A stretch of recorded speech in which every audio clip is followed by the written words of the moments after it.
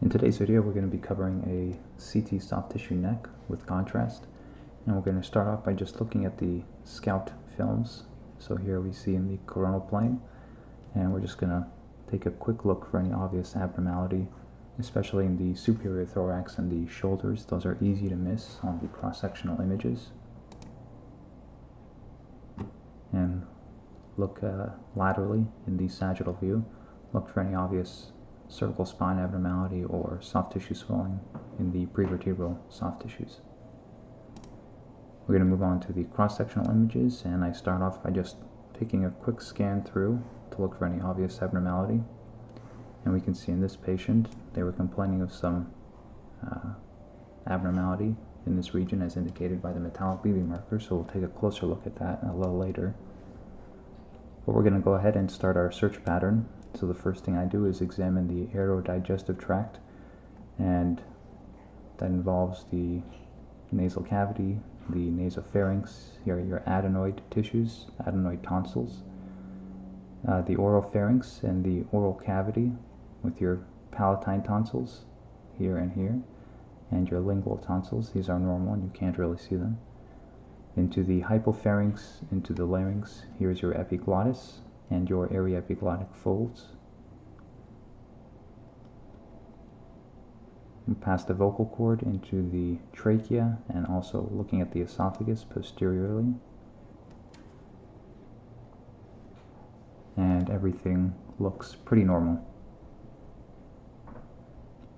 So we'll come back to the top and evaluate the salivary glands. So the right parotid gland is normal. Left parotid gland, we can see a normal appearing intraparotid lymph node over here.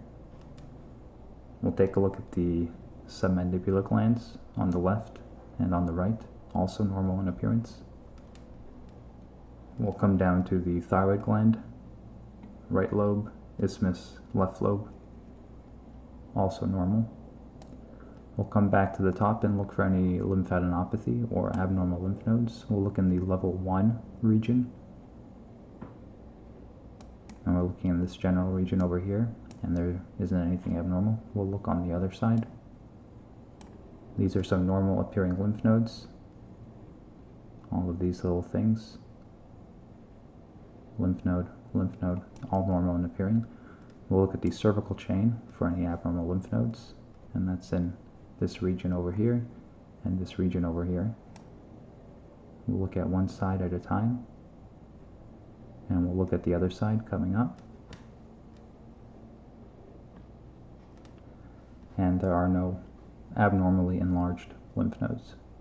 We'll come to the bottom portion of the exam and evaluate the larger vessels of the neck. Here we're just superior to the aortic arch, and you can see a pretty common vascular variant. This is called a bovine arch, with the left common carotid and the right brachiocephalic arteries sharing a origin. And here you can see the right brachiocephalic artery dividing into the right subclavian artery and the right carotid artery. Here is the left carotid artery, and here's your left subclavian artery. So we're going to follow the carotid arteries to look for any abnormality, and we're following the right common carotid artery,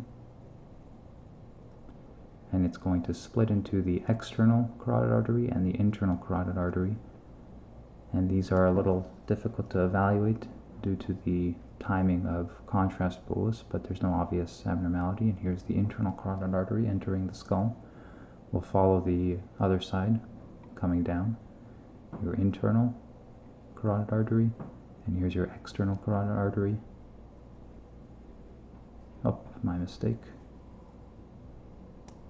We'll find the external carotid artery. Common carotid artery, and there's your external carotid artery and internal carotid artery. We'll look at the vertebral arteries, so we can find the basilar artery up here and the two vertebral arteries.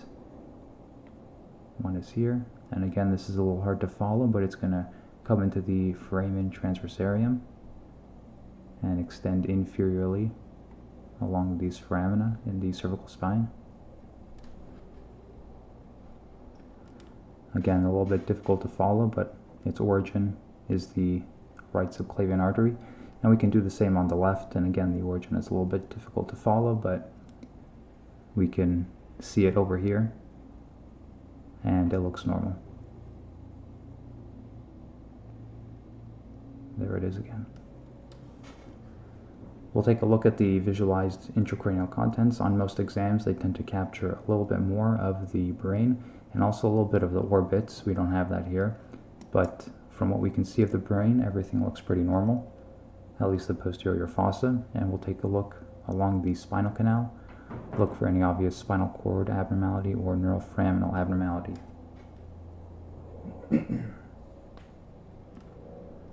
These are your neuroforamina. This is your spinal cord within your spinal canal.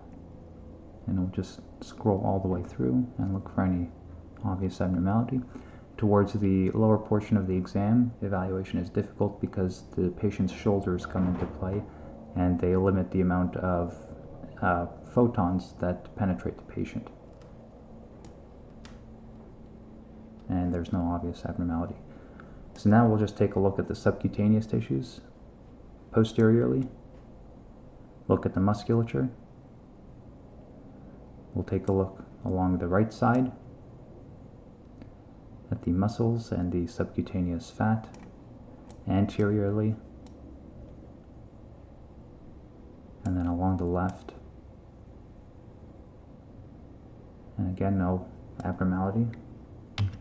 We'll take a look at the lung apices on the right and on the left. Sometimes you can pick up a neoplastic mass or a pneumothorax. And then we'll take a look at the trachea. Sometimes this window offers better ability to see any kind of filling defect within the trachea. And everything looks pretty normal here. So we'll come back up to the top and examine the bones. So here we can see the maxillary sinuses partially, and there's just minimal mucosal disease or mucosal thickening on the right here. We can look at the tympanomastoid cavity. Here's the middle ear cavity and the mastoid air cells, and these are filled with air, which is normal. We'll take a look at the osseous structures anteriorly. Take a look at the teeth, look for any evidence of periodontal disease. And there might be a little bit of periapical lucency over here and over here, but we'll take a better look at these on the sagittal views in just a moment. We're going to look at the posterior calvarium and skull base. Not much to look at here, but no obvious abnormality. And then we'll go through the cervical spine. And there's no displaced fracture, there's no aggressive osseous lesion. And we'll take a look at the superior ribs on the right and the superior ribs on the left, the manubrium and the clavicles. And you can see here, if you compare it to the scout view, how much more of the shoulders you can see compared to the cross-sectional views. So sometimes you can pick up a shoulder dislocation or a proximal humeral fracture on the scout view that you wouldn't be able to pick up on the cross-sectional images. Lastly, we'll go to the sagittal view, and again we're going to be evaluating the spinal cord and spinal canal.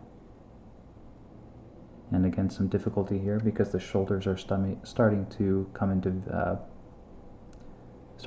the plane. These are blocking out the photons that would normally penetrate this tissue, and there's no obvious abnormality. Switch over to the bone window. We want to evaluate the occipital atlas joint over here, and it's normally approximated. The densodontoid interface is normal, and the facets are appropriately aligned. Spinous processes are aligned, and the facets on the other side are aligned.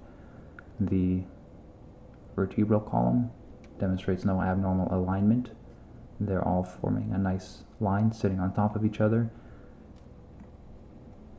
vertebral body heights are normal. And then we'll take a look at the teeth again, looking for any kind of periapical lucency or evidence of other periodontal disease.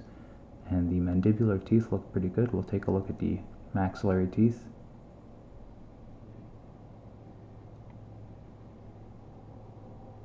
And there's no periapical lucency, which you would see around the root of the tooth, and those questionable lucencies we saw on the axial images over here and over here turn out to not be periapical, but just around the crown of the tooth, and this is a somewhat unerupted tooth there and over here. So these are not periapical lucencies, and this is not necessarily periodontal disease.